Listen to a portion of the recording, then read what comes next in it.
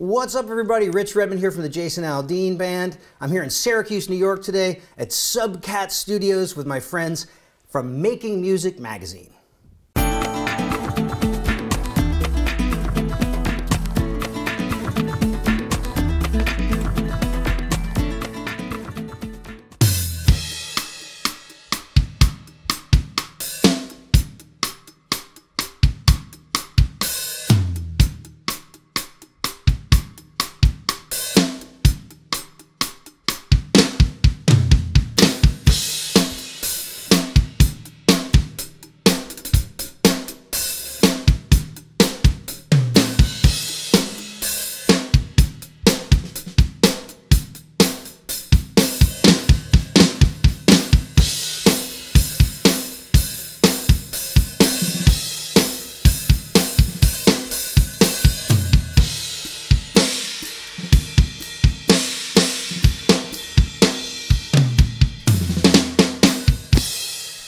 Hey, Rich, thanks a lot for coming. Hey, thanks for having me. All right. We're happy to have you. This is Cassidy. Hey, how are you? So we were, I was noticing on your website, I looked at your website, and you talk a lot about positive attitudes and so on. Tell us about this part right here. Passion is the engine, hard work is the fuel. Passion is your engine and hard work is your fuel. That's basically the hunger portion of my CRASH acronym. So CRASH is an acronym. It's easy to remember. Stands for commitment, relationships, attitude, skill, and hunger. So all five of these things, these tenets, could be used separately, but if you use them together, you know, you're going to be one powerful person. You're going to be able to manifest the successful life that you want to have. And believe me, you're going to need every tool in your toolbox possible to be successful in the music business, because it's a tough one. But that comes from the hunger piece, which is basically, I tell people, look, if you're passionate about something, especially school kids, I say, look, if you're passionate about something, that's your engine. Then you feed that engine, you fuel that engine with hard work. And the harder you work, the luckier you get, the more opportunities that come to you. But since you're so passionate about it, it doesn't feel like work. So you work harder and more opportunities come to you, and you can guarantee success through hard work. I was in a cool restaurant last night in Utica, and I came out and right there it said, talent means nothing without hard work. You know, so a lot of people have a lot of raw talent, but unless you refine it and work on it and mold it, hard work's always gonna win. It's always gonna beat out raw talent. But if you have both, rocking. Very good. Yeah. Your turn. All right. So, Rich, what does music mean to you? I always tell people that music is like one of our greatest gifts. It's like our highest form of expression. Mm-hmm. And, you know, I've been playing in the same band for 20 years. And so I tell everybody, hey, we're like Aquaman and the fish. It's like, like we finish each other's sentences. You know, we've been in each other's weddings. We've traveled the world together, and we're just communicating on the highest level, and it's really awesome. Like I love creative people. I love being in music, and I don't think I would do anything else with my life. It's been an amazing journey. So you do the drums, obviously, for this gig, but you also you do writing as well. Yeah. Tell us about that. You know, I've experienced the highs and lows of the music business at every level, and I've also experimented with all the different facets and revenue streams and skill sets you can have in the music business. So, you know, I've produced a couple #1 records. I wrote a couple #1 songs. I have 3 #1 songs by, I don't think a lot of people can say this, but I've had 3 #1 songs with a Tasmanian pop country band called the Wolf Brothers. And if you want to look up their music, it's Wolf with an E, silent E. Great guys, but they, you know, they championed me. We liked each other, and I started writing songs with them, and they recorded like 5 of my songs, and 3 of them went to #1. So for about 5 years, I had a publishing deal in Nashville with Magic Mustang Publishing, and you know, you were talking about our tour schedule. We basically get on a bus every Wednesday night, and we go take the music to the people Thursday, Friday, Saturday, and that leaves like 72 hours in Nashville to like play drums on other people's records, or produce, or write songs. So for 5 years, I chased that songwriting skill set of like basically trying to write the same country music song that everybody's trying to write now, which is like Daisy Dukes and bonfires and parties, and it's like retelling that same story over and over. And like, I'm from Connecticut, man. It's like, it was crazy. It was like a crazy skill set to have. And I chased it, and it was a lot of fun. And I developed that, and I scratched that itch. And now it's one of the many things I do, but I don't like make it a habit of doing it every day now. Mm-hmm, mm-hmm. But if somebody says, Rich, I want to write a song with you, I'm like, I never say no to someone. I'll be like, yeah, let's get creative. All right, I'll call you tomorrow. Let's get dirty. Come on. Yeah. I know. You've mentioned in past interviews that you have an interest in playing in genres outside of country. Sure. Can you tell us a little more about that? Yeah, I basically tell everybody that I'm an overeducated rock drummer. I mean, my first album that I had was Elton John's Greatest Hits Volume 1 on 8-track. And then, you know, that started a love affair with Elton John's music, and I discovered Billy Joel, and then Mellencamp, and then, you know, my gateway drug to the music business was the Synchronicity record. When that came out, you know, the VJs on MTV, Martha Quinn, J.J. Jackson, you know, I was like, Nina Blackwood, I was like, this is what I'm going to do with my life. And then Van Halen came out with 1984, and I was like, this. So basically, I'm a rock drummer, but I just went and I overeducated myself. I got a master's degree in like classical percussion and jazz. I played all different kinds of music, and I just keep coming back to that. When I wake up in the morning, I'm a rock drummer. You know, I bring people's songs to life, and so I'm lucky that I found my Sting, my Bono, my Elton, my Billy Joel, and a guy named Jason Aldean who lets us just rock out. So he lets you collaborate? Is it collaborative effort? Oh, it's very collaborative in the sense that it's a democratic process in the sense that all of us our talents are welcomed. Like we've been in all the videos, we've played on all the records, we've played on every television show. It's about as close as you can actually get to a band, but it's Jason Aldean's name on the marquee, you know, just like a Billy Joel or a Mellencamp or an Elton John. So I manifested into my life exactly what I wanted from a young age. It's like, I want to do that. So be careful what you wish for, because you most likely you're going to get it, you know? Cool.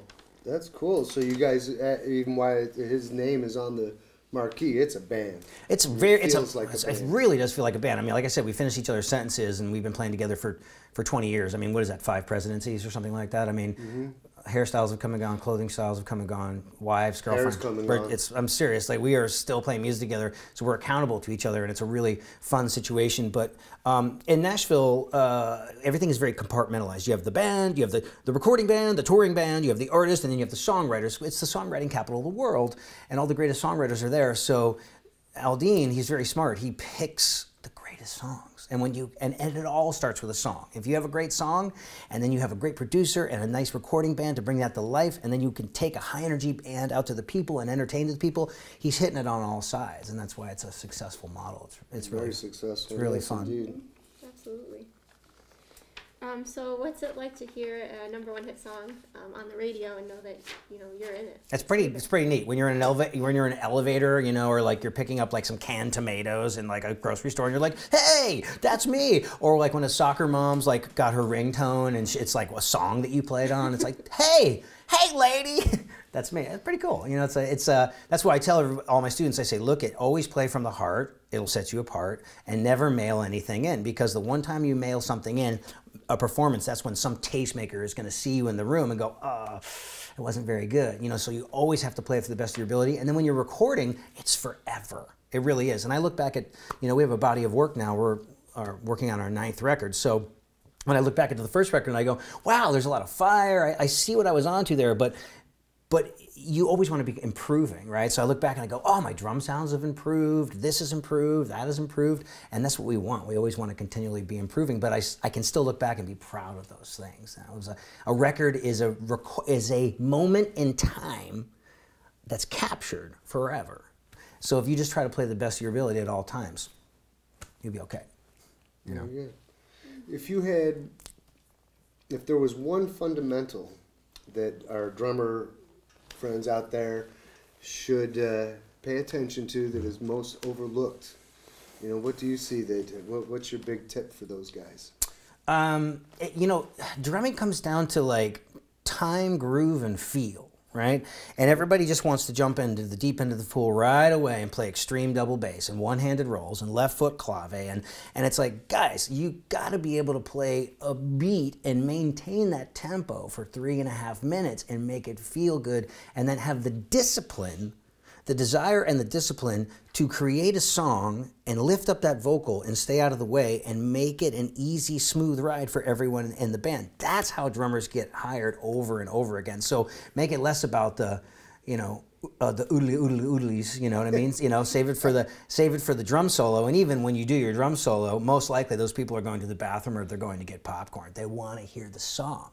So I just decided, like, along the way that I was going to be a song drummer. So if you can make it about being an accompanist and playing with a great feel, playing musically, have a musical mind, be a great collaborator, and then have your skill sets together, you know, like being able to play with or without a click and make it feel good, and play with loops, and maybe you can overdub percussion, and maybe the ability to read music or create your own charts. Like if I didn't have the ability to read music or create my own charts, I wouldn't have the body of work that I have, because you know, like in a year like 1999, I was in 27 bands. And the only way I could do that is because I could read music. I could pull out the charts and go, I haven't played with you guys in 3 months, but we're cool. I know the arrangement. It's right there. We'll run it down at sound check. And they go, God, that guy's right. Boom, I got the right tempo. I got the right arrangement. And then as a result of all these people that I've met along the way, that led to me meeting the people that made a difference in my career, the Jason Aldeans. You know, so have your skill set together, but it's always going to come down to your time, your feel, your groove, and your ability to make people feel good playing music, and then the listener dance. You know, when I was playing in top 40 bands, I always knew it was like I was doing a good job if there was dancers on the floor. You know, and then if we look out in the seats and people are bobbing their head and having a great time, I'm doing my job. You know. Fantastic. Yeah. All right, so here let's go to your book. Yeah. So, oh, you have it right there. Of course. Okay. So you wrote a book. Ta-da! Tell us about the book. Yeah, this is basically it's called Crash Course for Success: 5 Ways to Supercharge Your Personal and Professional Life. And I self-published it. So for any authors out there that want to like self-publish or want to get into the publishing game, this is the way to go. It's available on Kindle, so it'll download on Amazon to any device, and then you can have it delivered to your front door in 1 to 3 days. And you keep almost all the money, and you have the complete power to market it yourself, you know, 100%, which I love. And right now, I studied voiceover. I do a little bit of voiceover, so I'm actually just got finished reading the Audible version of the book, which will be coming out maybe like probably about a month or so.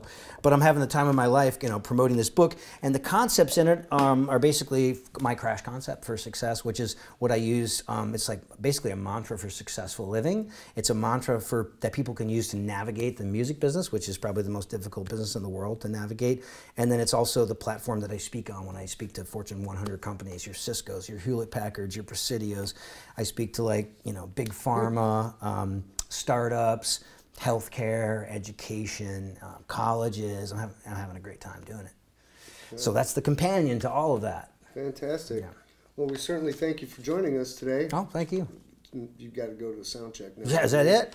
I see more questions on there, man. Do you want me to ask you more questions? I'm trying not to hold you up. No, it's all good. She asked that one. What are you feeling? Okay, did that one. Okay, I got one. Oh, okay, she's got one. So in live performance, obviously, things can go wrong, mistakes can happen. And do you have any advice for players on how to kind of overcome that? Don't make mistakes. Okay, after the mistake. We just blame the drummer. No, I mean, yeah, the drummer. It's like bass player. The drummer, like everybody in the band, has to be responsible for their performance for the time, right? Everyone is responsible for the time, but usually the drummer has to have the most informed, disciplined, highly developed sense of time. But like I basically use over preparation as a model in my life. So if somebody hires you, it is your job to over prepare and know the material, and then being able to execute that material, and then do it every night. And I tell people, like, look at a recording drummer. Records the song that he's never heard before, like he's played it 1,000 times. And a live drummer plays a song that he's played 1,000 times, like he's playing it for the first time. So if you can keep that mindset, you'll be so successful. But what I like to do is I just like to be a Boy Scout. Like, so I have another snare drum that's ready to go in case that snare drum breaks. I have another pedal ready to go. I have extra heads in case I go through a bass drum head. I got extra cymbals ready to go. So you almost have to kind of be like a Boy Scout or a Girl Scout in terms of like preparation and being able to get around that Irishman, Murphy's Law, man, because things will go wrong, and it's how you recover from those situations. So I'm just always over-prepared. Hope for the best, plan for the worst. Yes. Yeah. 2 of everything. Great.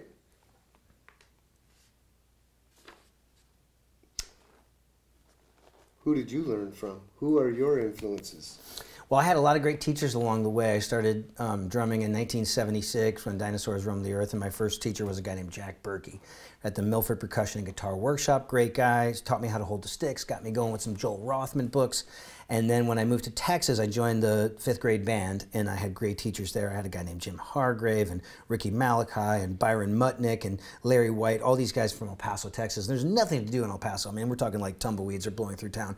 And it was just a great way to practice, you know. So I got my skill set together, and then I ended up going to Texas Tech University. I studied with a great teacher named Alan Shin. And then when I got to University of North Texas, there are some amazing teachers there.